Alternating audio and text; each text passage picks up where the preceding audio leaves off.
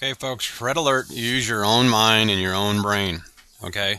Don't get caught up in propaganda of carbon, this, that, or whatever. Listen to symposiums, listen to scientists that are younger, that basically know that some part of your old teachings, i.e. that when you go to school, youngsters, why do I need to learn geometry if you're not going to use it? There is correct. If you know that your choice or your family's mindset or even your mindset, because you're independent, you are a whatever you are, and at 18 years old, everything legalities becomes your own. Now, right now, factually, actually, we have these things that are going on. You should never get in trouble for broadening your mind in the United States of America, okay? Study the higher effect, here effect, okay? That's how you spell it, exactly how you spell it, okay? Since 1980, the radioactivity on the sun has dropped, okay? We have 15,200 and ongoing records of heat, folks, heat records, okay? And we have heavy rains records coming down too. Carbon is a scam, okay? Basically, they're trying to make an industry of it, and basically the guy that's in the White House right now, who's supposed to be running everything that really never is, because the person that is the president's never really running everything. He has to get all the money in the country, in the world, to go his way to run the most powerful country in the world. Does he run this country? Not really.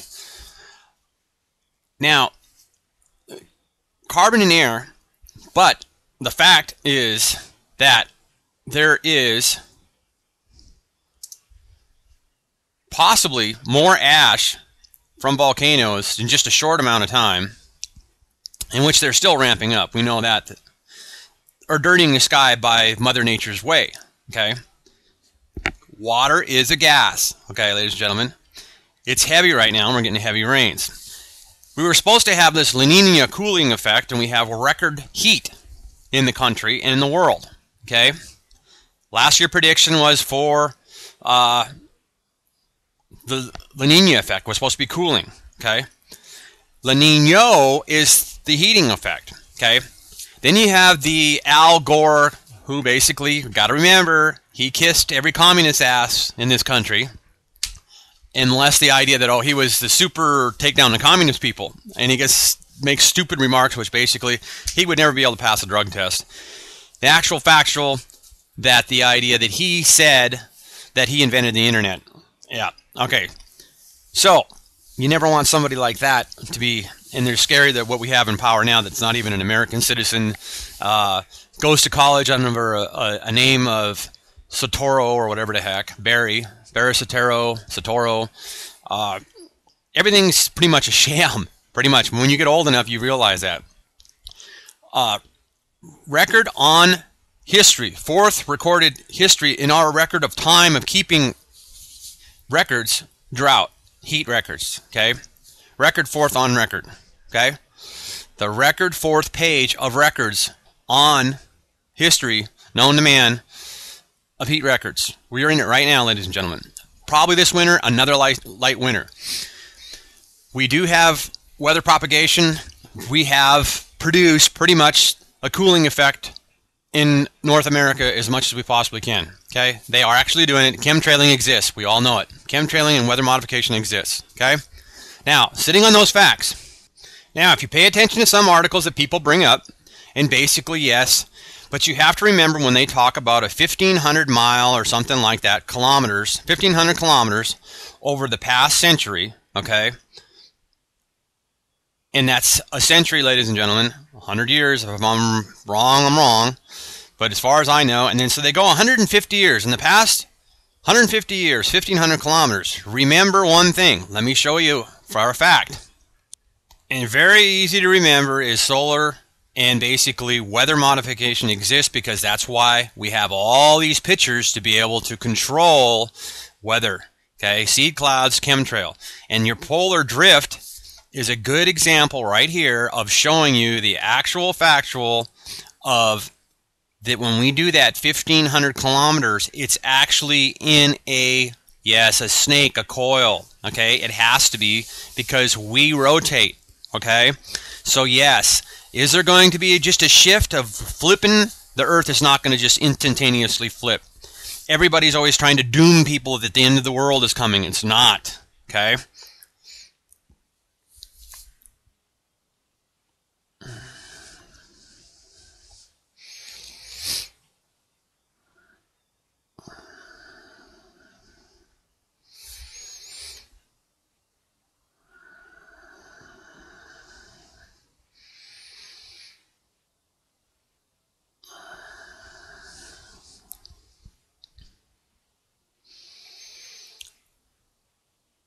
Currently, Central Standard Time is always down here in the corner.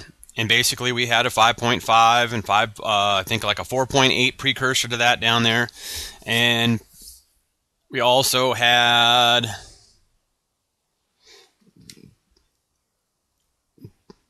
the 5.3. Okay, and remember, more than likely, these rang off at probably about 5.7. And probably the 5.5 was probably pretty close to a 6. Okay, now you have to realize that this is the latest, I believe, but USGS doesn't report everything. I went ahead and refreshed one page. Now, folks, when they say Milky Way, remember, it's basically the magnetic field, and basically light is a wave, and basically that's why the Milky Way is just a wave in space. And people have to start realizing the actual factual that just about anybody that's in NASA, it's in jet propulsion or anything like that, they actually know, they're not been taught, well, they have been taught at their job or at their college that they went to, that there is more than one sun. And you know for an actual fact, a star is a sun, and there's way more than one sun, and we have the supergiants, okay? Some people are waking up to Beano's fact that the idea the Chinese are possibly going to start a Cold War with a lot of different countries because the idea that they're probably going to try to land on the moon. They probably will. Who's going to get there first is the key thing, okay? Now, all this stuff in the main sequence and white dwarfs and the brown dwarfs are very large. We know about the meatball. Been showing you on the Sechi coverage. Basically, what's going to have to happen is a lot of stuff in space is going to have to be actually factually admitted to that's out there, okay? Not just this BS that we've been getting taught in school and throughout history, okay? This stuff's all out there, okay? And it's huge. Earth is very small. We're hiding out in a rabbit hole. And someone actually wakes up to the idea and the actual factual. Watch my last video of showing the magnetograms of showing that basically the sun spirals through space. And what you're seeing is clocks of Voyager 1 and Voyager 2, the farthest known things that we have way out past Neptune and Uranus. Yep. On to explore Neptune and Uranus and going to the outermost edges of the sun and beyond, the darkness, because the meatball is out there in the darkness and a lot of stuff is in the darkness of space. On our Earth's back door, not towards the sun, into the Milky Way, into the light waves, into the magnetical of Earth. The possibility that Earth could become a moon and fall out of magnetism of the sun could happen with many things. Could happen with a combinedness of actions between Rigel, basically strike that, but Alaraf, and a lot of the stuff that's in the sun and the supergiants, which basically sure seems to be showing that it's up there by the sun and so forth. Okay? Always pay attention to how far and keep up with the data that's going on with Voyager 1 and 2. It's more than 35 years old. Okay? Voyager 1. Voyager 2 also, okay? This basically gives you a good view of what we know as the Big Bangs, more than just one Big Bang, okay? Out in space, the Milky Way has a graveyard of crap, okay, from way more than one explosion, okay? You see this ring, all right? And as I come down, you'll see the outer ring, and there's all kinds of rings. That's why when we find a new galaxy out there, they show you this big old spiral out there, okay? We, Earth, are hiding out in a little hole, okay? The moon, the sun. We don't want to go to Mercury. We don't want to go to Venus. These planets are totally uninhabitable. We ain't going to go to Mars. It's a joke, okay? It's too close to the flipping sun, okay? We are just far enough, Earth, are just far enough away, Okay? Earth, yes. Hiding behind the moon? Correct, for certain things. The moon's had a lot of shit hit it. Earth has had a lot of stuff hit it. There's craters. Okay? Jupiter's the biggest goddamn thing we know in the Milky Way galaxy. But we know all, if you back up my videotape and you look at the supergiant stuff, this stuff all exists. This stuff is all humongous. Up to 1,800 times that of the sun. Okay? This stuff exists out there. We need to get out of the Stone Age and start talking about what's actually out there in space. And the space race is on, ladies and gentlemen. Now, when you go to the synoptic maps and you figure out actually that the idea that we have 3 suns, and you can just figure it out by watching the path, look for the Koch wave, ladies and gentlemen.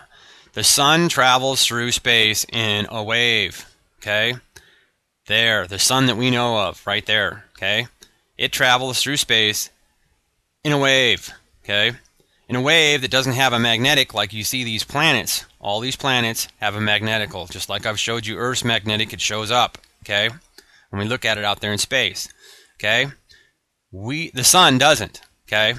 And neither does this huge object that's up by the sun. And this is, yes, pretty damn fresh stuff. So the actual factual that this stuff is up there, very large distances between, but the sun does not like anything in its neighborhood. Okay?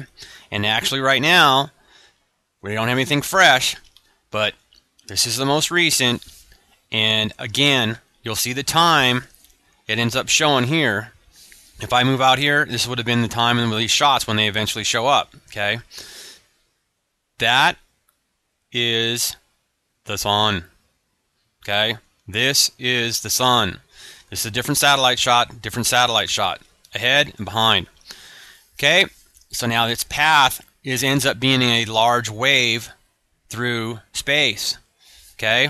I'll take you to the previous shot, and we'll just go previous month, and you'll see the wave that goes through. And they know that sun rifles through space. It does a wave. It does a Koch wave. Okay? Going through space. And over time, you see the path of the sun. Okay? And the planets that are around out there with the sun. Okay? And actually, factually, you can dig up enough by looking at it and looking at it with your eyes. It's eye data. Okay? This is a facsimile of objects in space, up by the sun and in the sun's path through actual space. The Milky Way galaxy is a humongous bunch of big bangs. Okay? And it's traveling through space. Okay? Actual factual. Everybody at NASA knows that the sun rifles, the Earth rifles. We rifle, we don't go on a flat stereo. We do go in a stereo rotation, but it is in the actual objects doing the rifling through space. And the actual factual for that is when you look at Solar Artist, our auroral action proves it. Okay? Absolutely proves it. Okay? Right now, the North Pole is pretty much dead on, but you've seen the movement, and our ass is still wagging. Okay? You watch auroras, we do a rifle through space. Even though the Earth rotates through space, we rifle, okay? And we're going through the magnetical poles and having a bunch of quakes, okay? I.e., all these quakes in the last 14 days, okay? Okay? All these quakes. Yes, all these earthquakes, ladies and gentlemen. All of them. Tons of them. Matter of fact, they're not all on here. That's what I have showed you. Is basically, you have to go to more than one reference to get all the quakes all around the world. Okay? All of them. This is only 14 days. Okay? It's only 14 days. Not even. Okay? Actual factual, we have more weight at our South Pole right now than we know of. Okay? We're at record highs. Okay? Actual facts. Record high ice. South Pole, record low North Pole. Don't freak out. We're just doing what we normally know is about a 13-year pattern. Okay? It happens. Don't remember, you got to minus 7.49 million square miles from 7.51 million square miles. Okay? It's not that damn much. It's a 13-year cycle. Everybody needs to quit freaking. Okay? The world ain't going to flip. So 20,000 square miles total. So maybe a foot more of ice all around Antarctica gives you 20,000 miles. Okay? Square miles. Big deal.